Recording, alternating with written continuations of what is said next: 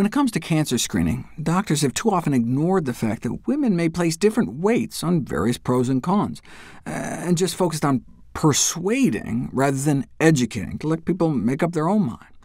To do that, though, they need some quantification of its benefits and harms in a clear and accessible format. Enter fact boxes. For example, in 2014, German physicians recommended transvaginal ultrasounds to millions of women to screen for ovarian cancer, in which a probe like this is inserted. They'll look around. OK, but what does the science say? Based on a study of hundreds of thousands of women, if you randomize 1,000 women to get vaginal ultrasounds and 1,000 women to skip them, and then follow them out for a decade or so, 3 of the women who skip the screening will die from ovarian cancer. But the same number died with the screening, so there was no benefit at all. Instead, 32 of them went into surgery to have their ovaries removed because something looked suspicious on the ultrasound, but turned out to be totally unnecessary. And one of those women suffered surgical complications, all for naught, just harms, no benefits. Yet millions of women were subjected to the probing, probably resulting in more than 10,000 women having healthy ovaries removed in just 1 year. A boon for the hospitals and the surgeons and their local BMW dealers, but just pain and suffering for the women. What would a fact box for mammograms look like? Each of these gray circles represents one woman, 1,000 randomized to skip mammograms, and 1,000 randomized to get mammograms. After a decade in the no-screening group, about 5 out of the 1,000 women will die from breast cancer. So even without screening, the chances of dying from breast cancer in one's 50s is less than 1%. But by getting regular mammograms, instead of 5 out of 1,000 women dying from breast cancer, only 4 in 1,000 will die from breast cancer. Though the number of women dying overall appears to be the same either way. So no lives are necessarily saved overall, but maybe the studies just haven't had the statistical power to pick up on an overall survival benefit. In terms of harms, 100 of the women getting mammograms will be called back in for false alarms and maybe even biopsied, and 5 will have unnecessary lumpectomies or mastectomies.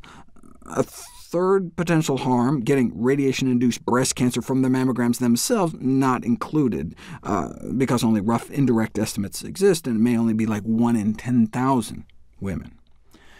Here's a graphical representation. This is over a 20-year period, so women following the current USPSTF recommendation to get screened every other year starting at age 50. One would expect 200 false alarms over those 2 decades. But only about 30 would end up being biopsied. It would miss a few cancers, but in 15 cases find too many women diagnosed with and treated for breast cancer unnecessarily. But on the other hand, 2 breast cancer deaths would be averted thanks to mammograms, though no overall lives will apparently have been saved. Not everyone agrees with these numbers, though. Here's the most optimistic numbers I could find per 1,000 women screened. Up to 10 times the benefit getting mammograms every year for 25 years starting at age 40, at the cost of an average of 3 false alarms each, a 1 in 3 chance of getting a biopsy, and about a 1% chance of being diagnosed and treated for breast cancer unnecessarily. Now, this is assuming asymptomatic women at average risk. Women at higher risk, like those who've already had breast cancer or have BRCA gene mutations, would be expected to benefit much more. But for the average woman, there's simply no right answer to whether a woman should undergo mammographic screening. It should be left up to each woman to make up their own mind. We hope that the data presented will help with that decision. Some may choose to pursue screening, valuing any potential for benefit as warranting the accompanying harms. Others may choose not to, feeling the potential harms may be just too great to justify the benefits. Regardless, how about trying to not get breast cancer in the first place? Individuals may rather be told to get a quick test every few years than to be told to eat well and exercise to prevent cancer before it starts.